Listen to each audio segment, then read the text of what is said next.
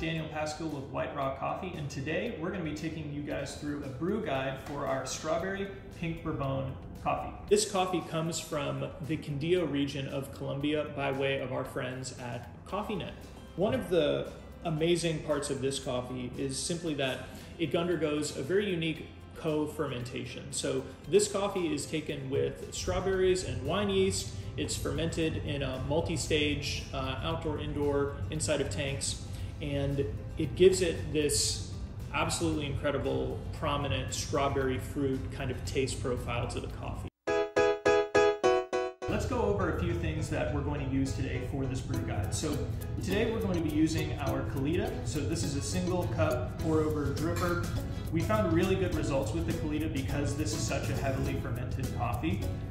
The beans are very, very soluble for that reason. So we get a lot of flavor coming out really up front, really quickly. So the Colita, since it has multiple exit holes on the bottom, is really great for that purpose, as opposed to something conical for this coffee. For our recipe, we're going to be using 20 grams of coffee at a 1:17 ratio. So we're going to have about 340 grams of coffee by the end.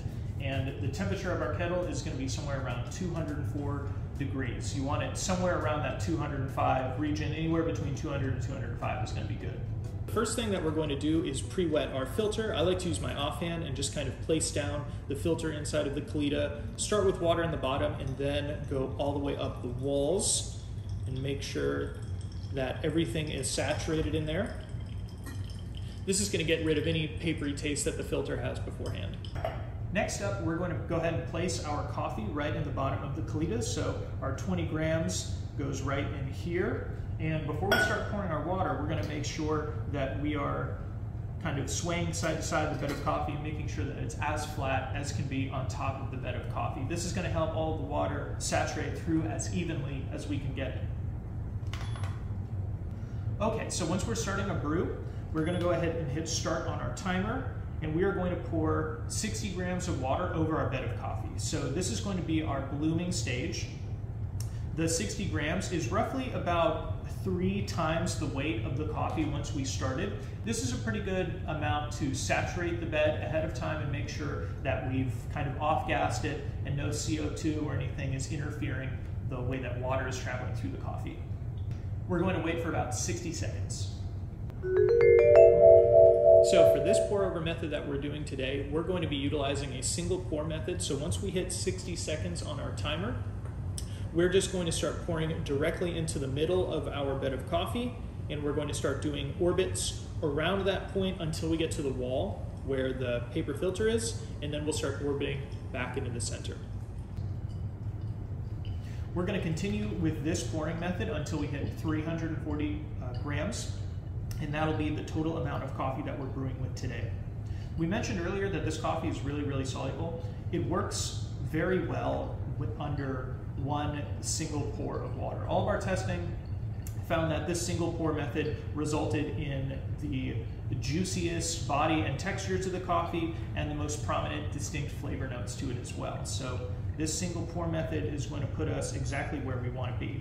And eventually we should fill up the Colita most of the way full, probably about 75%, and then we'll hit a point where essentially there's an equilibrium between how much water we're adding and how much coffee is exiting at the same time. So then once we're done, we've hit our 340 grams, we'll do a light stirring motion around the inside of the filter, make sure to collect any grounds off of the inside of that wall, and that they're all going to drip through at the same rate by the end of this brew.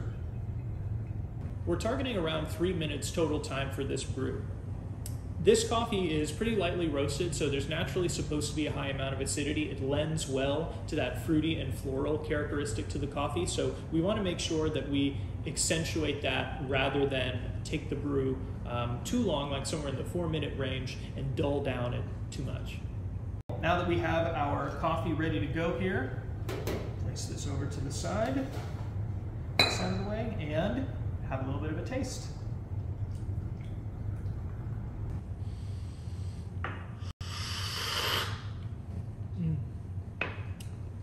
So what we're looking for with this coffee in terms of flavor notes is, of course, strawberry. There's supposed to be an extremely prominent, juicy strawberry pulp kind of flavor profile to this coffee.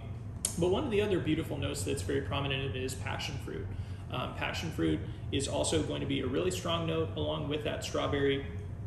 And at a 1:17 ratio, as opposed to some lower ratios that we could have used, like 1:16, 1:15, we're also seeing a little bit of florality there as well. There's this kind of jasmine-y background note to this coffee.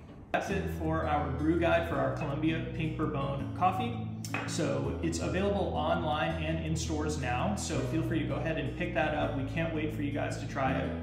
And if you want to learn more about how we brewed coffee in this video today, we also offer educational classes out of our lab, so go to wrcoffee.com, click on the education tab, and find out more about what we offer there. Thanks.